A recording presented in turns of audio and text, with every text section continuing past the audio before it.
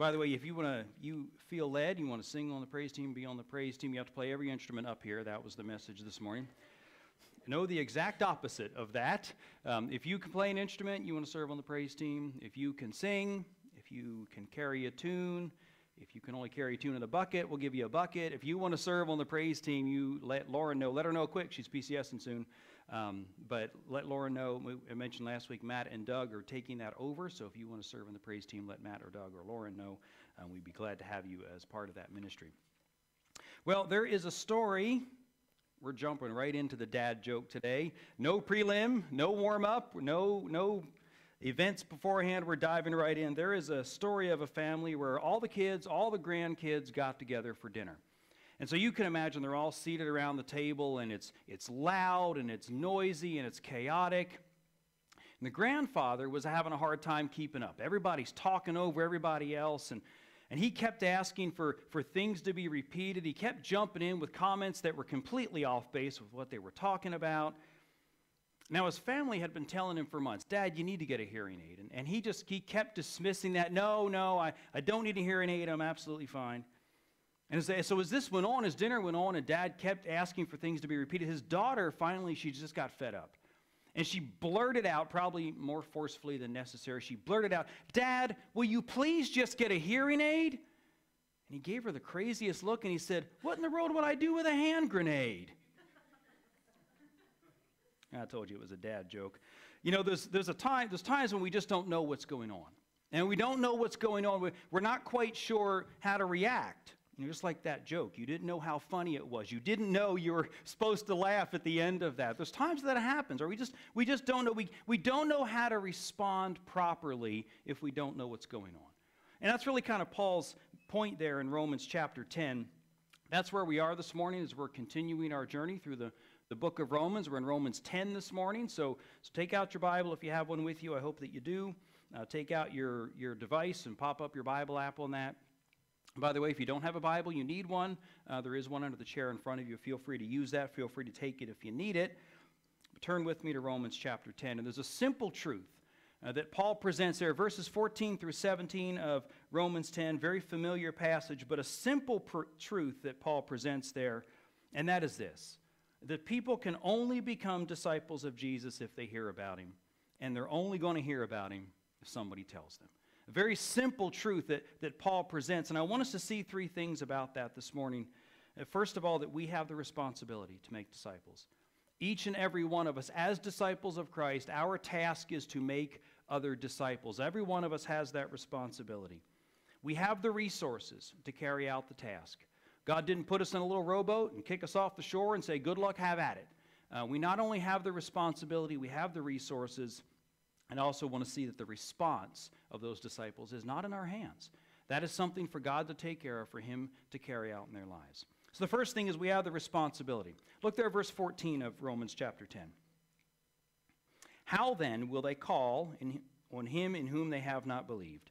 And how will they believe in him in whom they have not heard? And how will they hear without a preacher?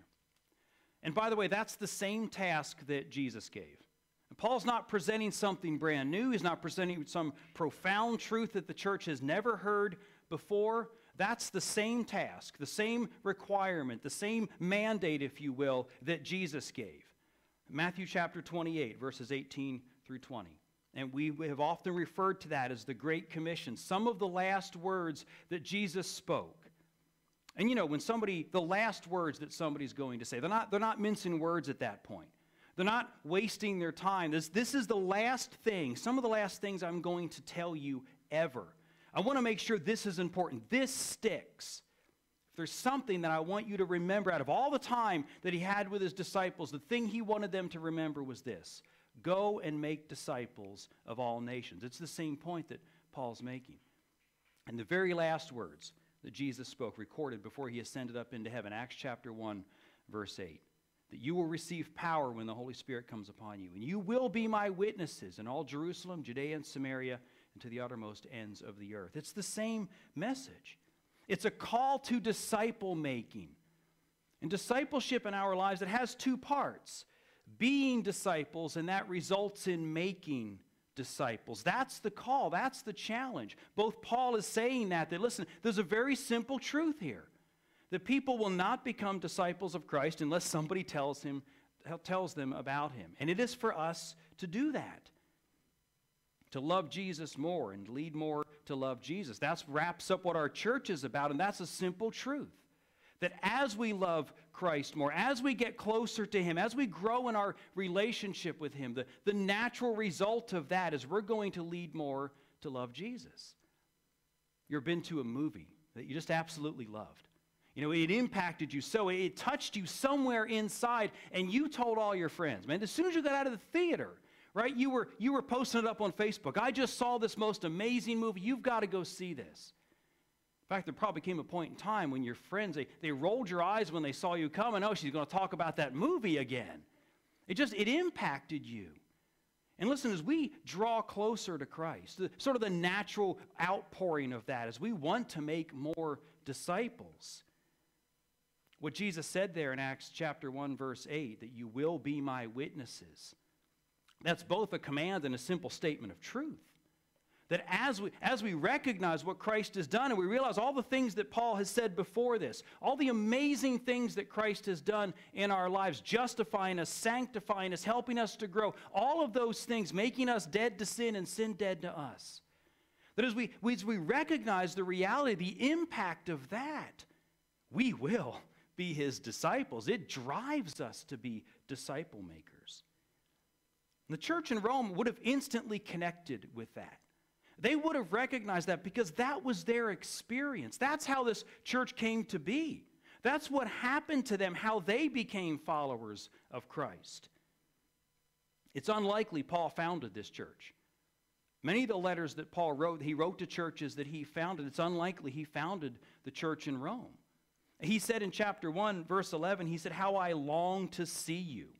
And then he said this over in chapter 15. He said, I've often been prevented from coming. I hope on my way to Spain I'll be able to stop by. It's unlikely he had ever even been to Rome before this letter was written. He didn't found the church there.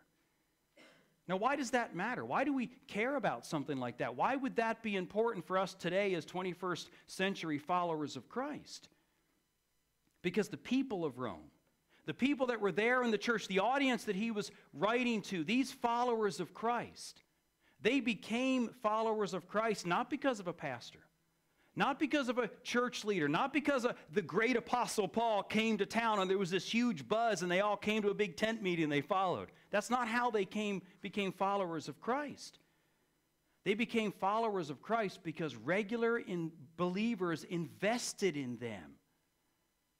We're told over in Acts chapter 2 on the day of Pentecost that there in that crowd, huge crowd, they were there for the Passover. Many of them would have stayed for the Feast of Pentecost. And we're told in that crowd, this enormous crowd that were there were visitors from Rome.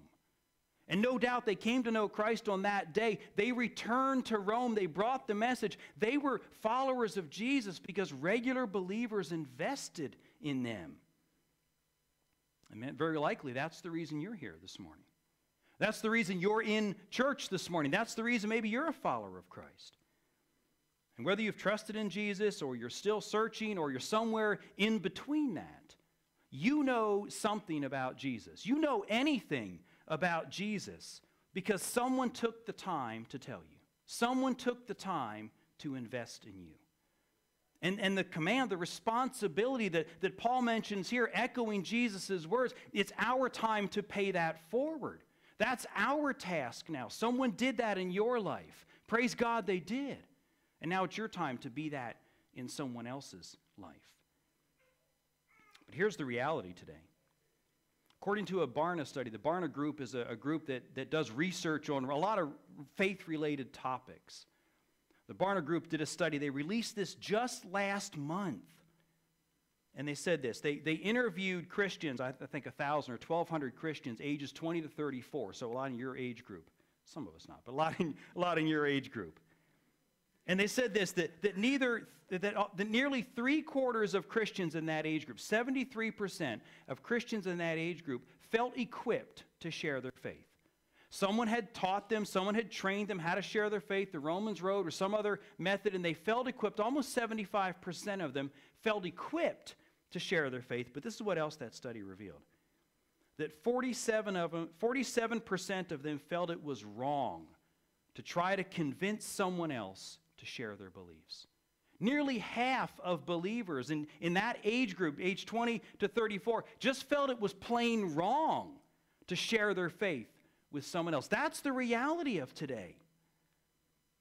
And these questions that Paul asks there in verse 14, they're rhetorical questions. They're not questions that are asked because he's looking for the answer. They're questions that are asked to make a point. And here's the point. That, listen, if we really believe what the Bible says, and as we're sitting in church this morning, we've come to learn a little more about the Word of God. And if we really, truly believe what the Bible says, everything that he's taught up to this point, that man is inherently a sinner, that sin separates us from God, and the wages of sin is death, eternal separation if that sin is not forgiven, that the only way to have that sin forgiven, be reconciled unto God, is through faith in Christ. If we really believe that those things are true, then we owe it to those we care about. We owe it to our friends. We owe it to our families, even if it makes them mad, even if it steps on a toe or two, even if they're somehow offended by us sharing the truth. We owe it to them, if we care about them, to tell them the truth, to share with them. Jesus said, listen, if these remain quiet, he's talking about his disciples, if these remain quiet, I'll make the rocks cry out. And what a shame it would be if rocks had to cry out to share the message because the children of God wouldn't do it. Because we don't want to be. We don't want to make anybody mad or uncomfortable, so I'm not going to try to make disciples. What a shame it would be, an indictment on us as the children of God, if the rocks had to cry out to praise God because we chose to stay silent. Because here's the reality, that if you and I won't do it, the church, the followers, the children of God, if you and I won't be disciple makers, then the question is, who else will? Who else is going to? It's us or nobody. There is no plan B here. If we won't do it, who else will? He lays out, we have this responsibility. This is the task that we have been given. Listen, if we're going to make disciples of Christ, they will not become disciples unless somebody tells them. The only way they're going to find out about Christ is if we take up the mantle and do it. I was at Il Faro International Baptist Church in Naples. I was there Friday and yesterday, and I was leading them through their first session of the Refresh vision catching process. And I've mentioned a couple of times that our leadership team has gone through that process. We're at the tail end of that. We're kind of wrapping that up and tying a little bow on the top and finishing that up. We're at the point now of crafting our strategic objectives for the year and making some very specific action goals for each of our ministries for the year to reach the vision that God's given us. And one of our objectives is for all of us to be more intentional disciple makers. For us to use this opportunity that God has given us, brought us to Italy, given us the ability to cross paths with other people that He's brought here to Aviano. And for us to use our time here very intentionally to be disciple makers. And here's my challenge for each of us. If this is easy in this service, look around, you'll see an empty chair. And it doesn't take a lot to see one in this service this morning. Look around, you'll see an empty chair. And here's my challenge to you. Let that chair represent someone that you know, that needs to know Christ or needs to know Him better. And so when you come into the sanctuary every Sunday, you see that empty chair, pick it right now, and when you see it, pray for that person. Not only pray for them, pray that God would use you as the disciple maker, as the one maybe to make them into a new disciple of Christ, or to help them to come to know Him better and grow in their discipleship. Use that empty chair as your reminder on a regular basis. Lift that person up. And God, would you open up an opportunity? Give me an opportunity. Give me what I need to share Christ with them, to help them become a more effective disciple. Most people have never done that before. I was talking to somebody a couple weeks ago, and she had led someone to Christ. First time she'd ever done that. She's in her mid to late 30s, and she said she was just this excitement, this glow. She said, I've never done that before. And I said, yeah, the reality is most people haven't. Most people haven't taken that time to share their faith, invest in someone else. Most adults have not. Maybe you've never done that before. But here's the second thing. God gives us the task, and Paul points that out. We have that responsibility of being disciple makers, but he gives us the resources. Verse 15. How will they preach unless they are sent? Just as it is written, how beautiful are the feet of those who bring good news of good things. And his point here is not, very often I've heard this passage preached, and the message is this, that come on, we need to send out some more missionaries. But I don't think that's his point at all. And we read this in context. The context of Romans chapter 10, we read it in context of the entire book, and I don't think his point is, come on, we need to send some more people out there. I think his point is this, he's already sent them out there. God has already sent them missionaries, and them are us. He's already sent us. We consider ourselves a sending church.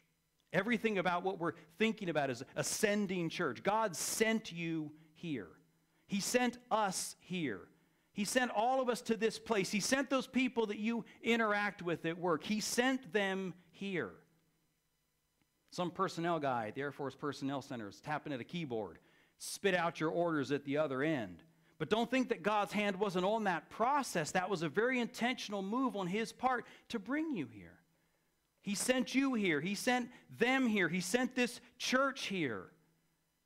And during your time here, we want to put a couple of tools in your tool bag and then send you out. Send you out here into Aviano to make disciples in your workplace, to make disciples in the BX or in the commissary, to make disciples when the Lord takes you out of here to somewhere else, to continue in that discipleship walk. We're a sending church.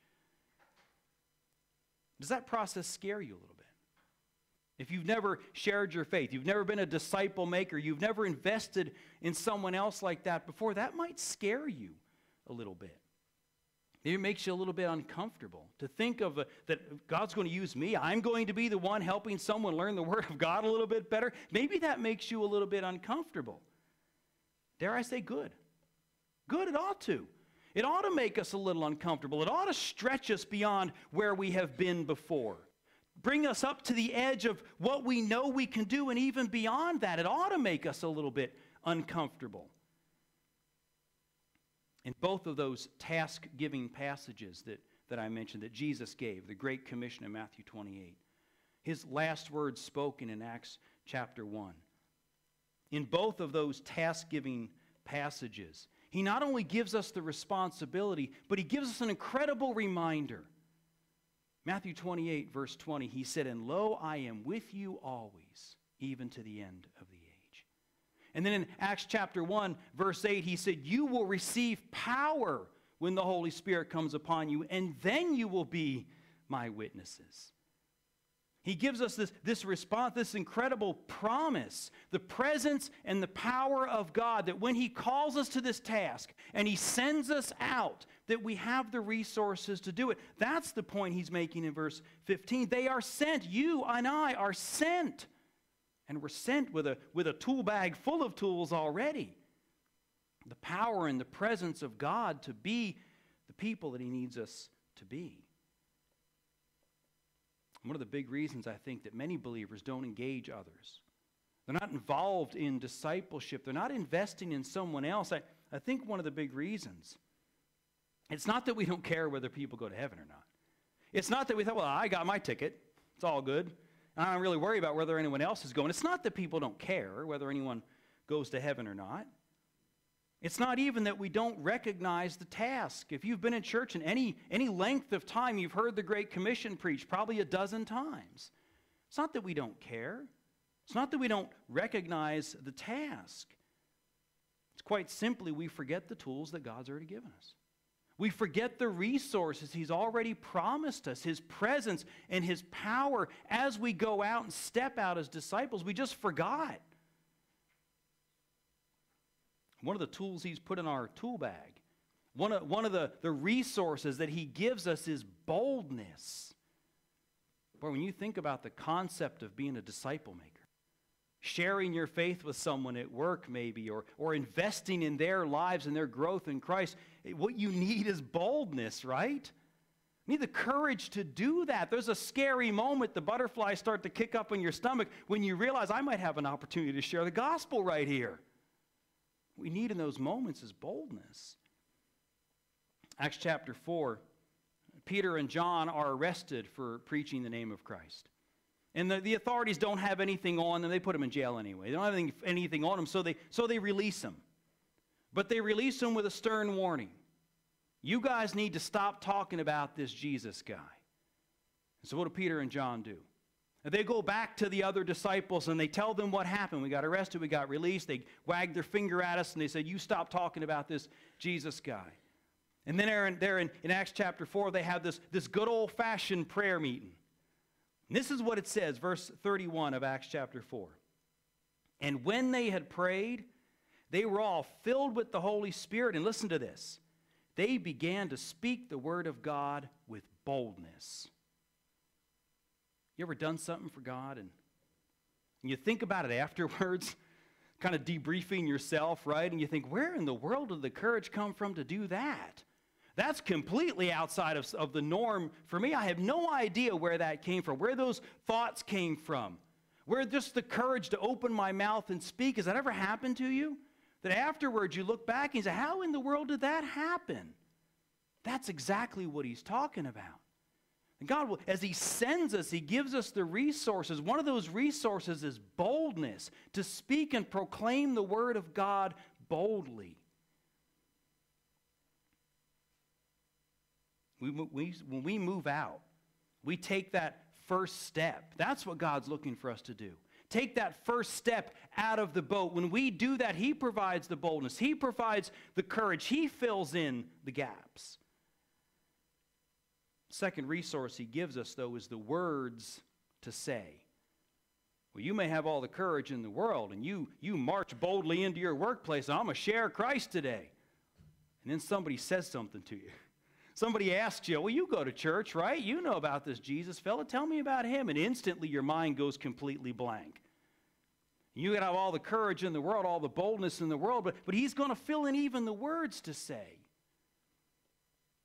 Matthew chapter 10, Jesus is telling his disciples, he's sending them out, and he's telling him he's going to send them out, and they're going to heal people, and they're going to cast out demons. Now, I got to tell you, you think sharing your faith with someone's a little bit scary. He's sending them out. He said, you're going to cast out demonic spirits while you're out there. This is going to be a scary ride for you guys. As he sends them out, he warns them. He said, listen, not everybody's going to be happy that you're out there. Some people aren't going to like the message. There's going to be some significant opposition to what you're doing. But he said this, even if that comes, even when that comes, even then, in those moments when there's significant opposition, his promise there in verse 19 of Matthew chapter 10, it will be given to you what to say. Don't worry about it. He sent you out. He's given you this task. He's going to give you the resources, and one of those resources is the words to say. And he said this is the reason why, because it's not you who speak, but the Spirit of the Father who is within you. The power of the Holy Spirit, he has given us his very presence. His very power, the Spirit, lives within us to tell us and remind us and give us those words to say. And it's not just the words. It's the word he'll give to us. Those Bible chapters and verses that I trust that you're reading on a regular basis on your own. That time that you're spending in the word on your own, and I trust that you are. Those words that you're planting in your mind. One of the jobs of the Holy Spirit is to remind you of those things. Now, he's not going to open up your head and by osmosis dump all those verses in. You can't put the Bible under your pillow and hope that tonight he'll magically make all the words go into your head. That's not the way it works. But as you spend time in the Word and you read through it, one of the jobs of the Holy Spirit is to bring those things to our remembrance, to help us to remember the Word that we've planted in our hearts. Winnie the Pooh, little stuffed, silly old bear, Winnie the Pooh is always doubting himself. One time, Christopher Robin turns to him and he says this, promise me you'll always remember. You're braver than you believe, you're stronger than you seem, and you're smarter than you think. And you've no doubt seen that meme, probably shared on Facebook in a number of encouraging ways. But let me just twist it a little bit. Let me just add to it a little bit, edit it just slightly, improve it maybe just a little bit. The Holy Spirit will make you bolder than you believe. He will enable you to be smarter than you think, and He is stronger in you than you can even imagine. God has sent us out. He's given us the responsibility to be disciple makers. It's a call of each and every one of us, not just pastors, not just deacons, not just home group leaders, but every one of us to be disciple makers. And we're going to be talking in the coming weeks more and more about opportunities for you to be involved in disciple making. But all of us are called. God has given us that responsibility. But He also gives us the resources. He doesn't send us out cold and make us figure it all out. But I think the last thing that we need to remember is that the response is not in our hands. As God has sent us out, as He goes before us and He goes in us and He's working in our hearts and He's using us as tools in the tool bag, the response is not in our hands. How those people would respond to the message, how they will respond to the opportunity to be discipled, that's not anything that you and I can control. I think that's one of the other challenges. You think about disciple making. You think about sharing Christ with someone. You think about helping them dig into the Word and get into it together. And I think one of the other challenges is that thought that pops into our head and says, well, yeah, but what if they reject the message? What if I faithfully come and I share Christ and I step out and I realize that God gave me the boldness and He gives me the words to say and He brings to my mind some scriptures that I read before and I faithfully share Christ with them, and they shoot the whole thing down. They turn around and they walk away and I think that's silly. I think that's ridiculous. I think that's a crutch I don't need in my life. And they turn and they walk away. I think that's one of the other challenges. One of the fears that is inside us to say, what if they reject the message? But look at what he says in verse 16. However, they did not all heed the good news. Now, this is the Apostle Paul who said that. The Apostle Paul who planted so many churches. Paul who was instrumental in so many people coming to Christ. Paul who today would have had a PhD in Old Testament studies. He knew how to share the gospel. And Paul said, listen, sometimes I shared, and they did not all heed the good news. And I want you to notice something else. He said they did not heed the good news. Whose responsibility was it to respond to the good news message? It wasn't his. Paul didn't take those times as a personal failure and say, I shared the good news, but they didn't respond. I failed in that moment. I failed to be a good witness. I failed to be faithful. He didn't say that. He said, I shared, and they did not respond. He didn't see that as a rejection of what he was doing or what God was doing through him. And we shouldn't either. Jesus said in Luke 10, verse 16, He said, whoever listens to you listens to me. Whoever rejects you rejects me.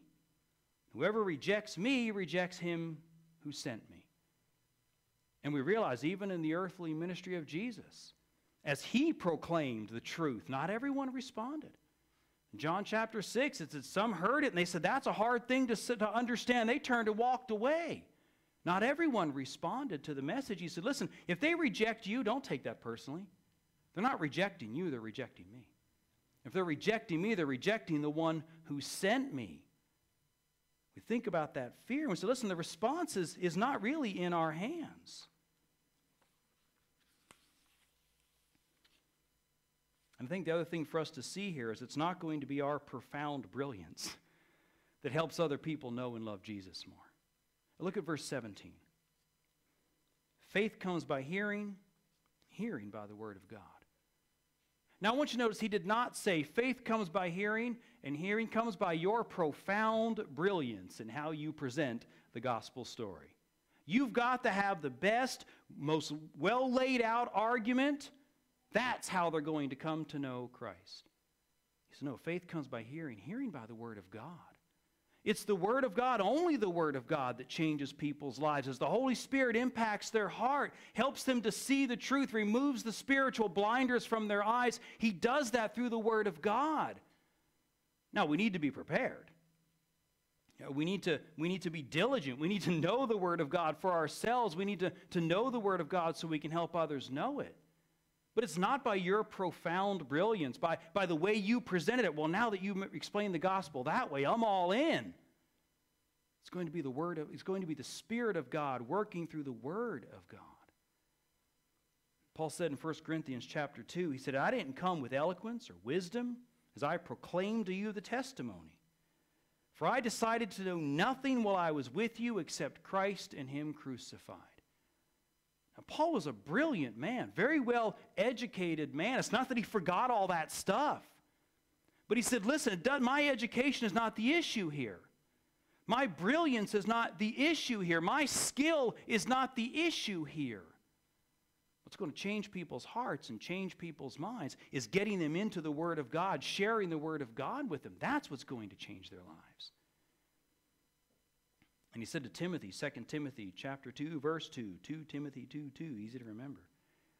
He said, the things you've heard me say in the presence of many witnesses, entrust them to reliable people who will also be qualified to teach others. Pass that on. The Word of God.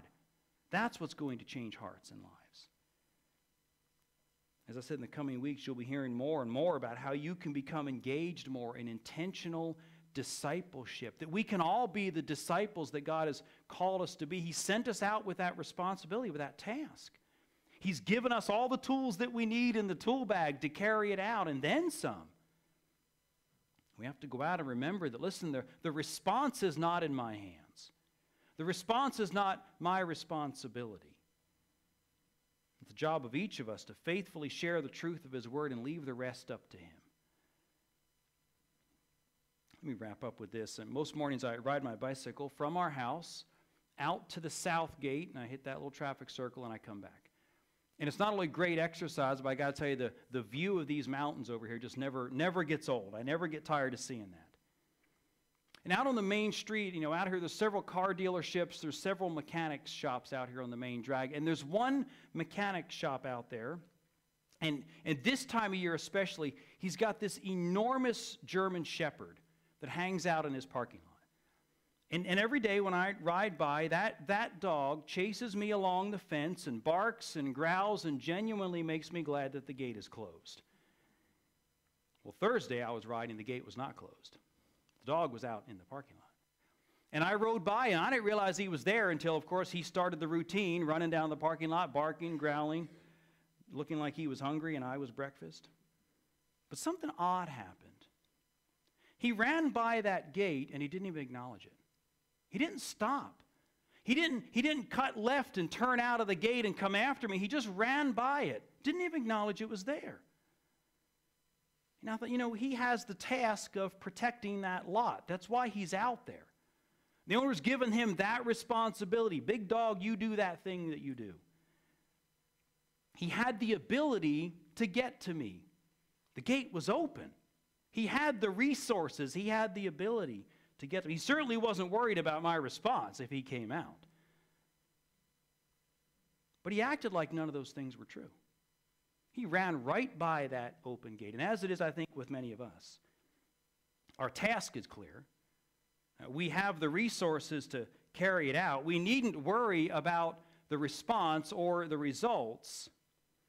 But so often we limit ourselves. We act like the gate is still closed. It's an amazing thing to realize that you could be a part of something incredible that God is doing in somebody's life. He doesn't need to include you in that process, but it's something incredible to realize that you could be a part of that. And will you be one that He uses to help others come to know Him, see the difference that He can make in their lives? Would you pray with me this morning?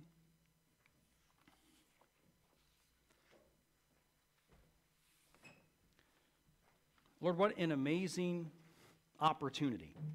What an amazing privilege you give us to be disciple makers.